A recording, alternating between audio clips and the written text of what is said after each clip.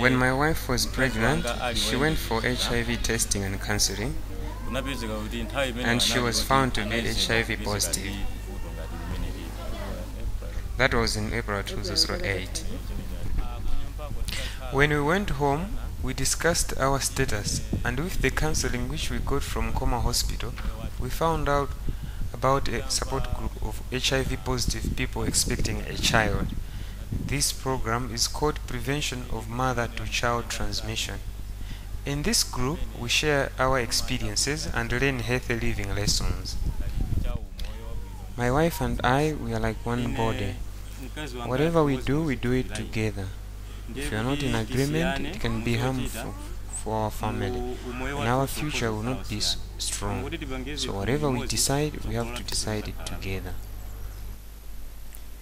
This group is very important because it teaches us how to care for our children. For example, we have learned to stop breastfeeding our babies at 6 months, and instead we feed them nutritional porridge. This helps prevent the transmission of HIV virus.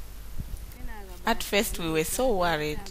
A lot of people in our village were saying negative things about us, and that made us even more upset. But now we are no longer worried because we can share our experiences with the support group. I feel like the fear of exposing one's HIV status is still very great. People are afraid of revealing that they are HIV positive. That's the main problem. Now I'm very happy, and I'm no longer worried, and I know that if I continue taking part in these lessons, many people will learn from me.